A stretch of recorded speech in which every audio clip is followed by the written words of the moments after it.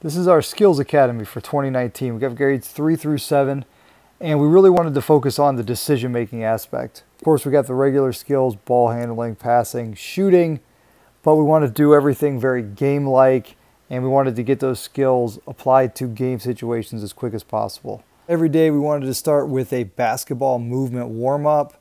We wanted to include the 5 major movements in basketball. That would be the lunge. See the reverse lunge walk here. We also did those forward. We're into a defensive slide. Everybody's got a ball in their hand. Increases the buy-in even when we're doing defensive slides. We've got a ball in our hand. We also pivoted. Here we're working on jumping and landing, jumping off the right foot and the left foot in what we call a power skip. From there, we're right into some down and back ball handling with hockey stops. Really try to emphasize that stop and start, finish with a jump stop at the end. Ball's in your left hand, you want a hockey stop on the left foot. Ball's in the right hand, hockey stop on the right foot. Put on the brakes at the end. Then we were into stationary ball handling, emphasis on pound that ball hard, pound nails into the court. Get a feel for that basketball early on, still kind of getting loose in an athletic position, warming up the legs, going small dribbles around the right foot, left hand, a little bit of crossover, some between the legs, just in place.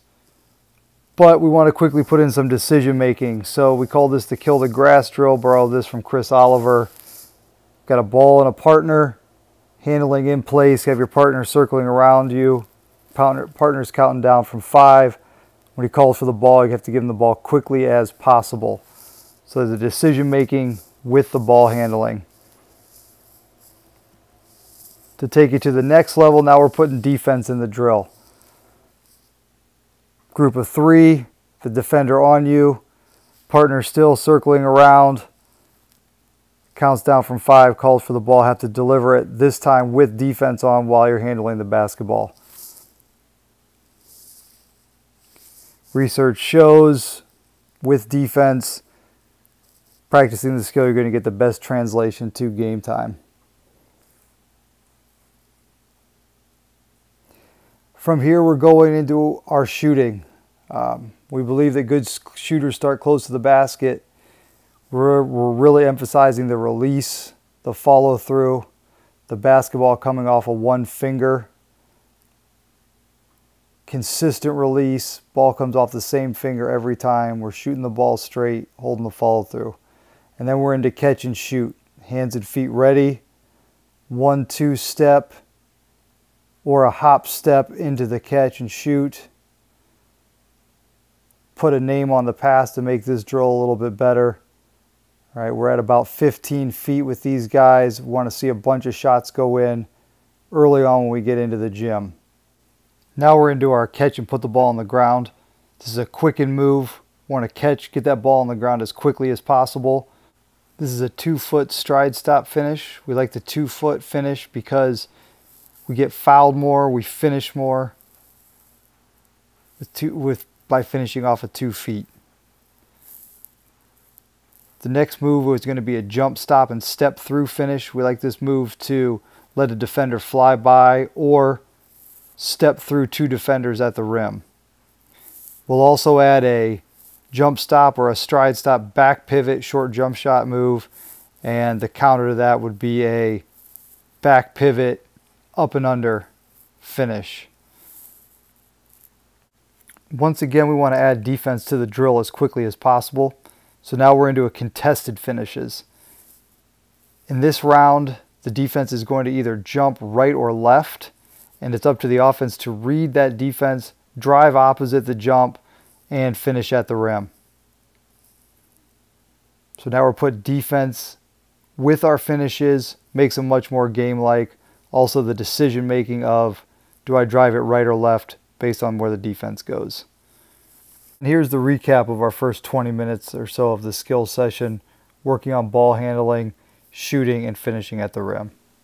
Now let's check out some stations. Our first station is going to be a drive and kick station.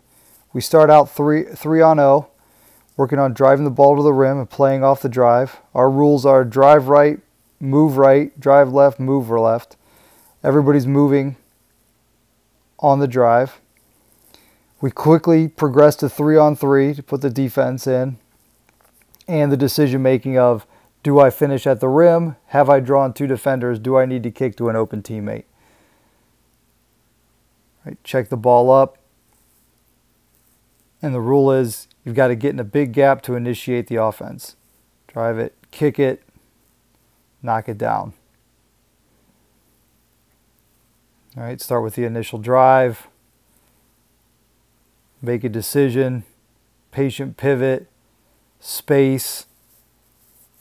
Next drill is going to be the blood series. We start out 2-on-2. In the blood series, we start the defense behind the ball handler. Forces the ball handler to go downhill into a set defense and make decisions. Borrowed this from Vance Wahlberg dribble drive series. Also have a 3-on-3 version of it. Driving the ball. Have an offensive player in the dunker spot. Have an offensive player in the corner. You can start from the top. We like to start from the wing. We think a lot of our drives happen from the wing. All right, when the defense steps up, drop it to the open man on the weak side for a layup.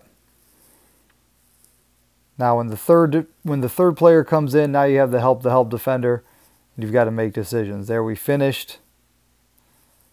We like to play make it, take it, reward the offense for making a great decision. Our principle of drive left, move left gives us our loop under from the dunker spot.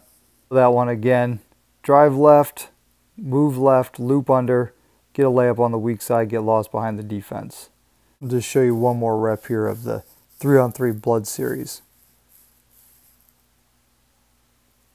Read the closeout, drive it, finish at the rim. Now we're into our 1-on-1 series. This first one's called loose ball 1-on-1.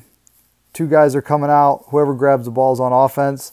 If you don't get the ball, you're on defense. And we're just working on playing 1-on-1 from random positions on the court. We feel this drill is very game-like, simulates the randomness of a game. Again, we want all of our players to be able to read situations, make quick decisions, and most importantly, score the basketball. Play it through the rebound, make it game-like. Another version of this is going to be around the chair 1-on-1. Defense is going first, offense is going second. Here we're going to simulate defense waiting for us at the rim or that help defender stepping up after we've blown by our man. Last station for this video is going to be closeout 3-on-3. We want to be a positionless basketball program. We want to be great at passing, cutting, and spacing. And in that, we've got to generate a lot of long closeouts, and we've got to have guys who can read long closeouts, blow by their man, get in the paint, make great decisions, knock down open shots, generate a lot of catch and shoot shots. Feel like this drill puts all those things together in one. Very game-like, a lot of game-like decisions going on. As we finish this out here, hope everybody enjoyed the video. Hope they found it useful. We want to continue to put out content for basketball coaches and players. We'd love to have everybody subscribe to Sestaro Basketball. And we'll try to keep more videos like this coming. Try to share with you guys what we've learned over the years and what we think is best practice in making coaches and players better.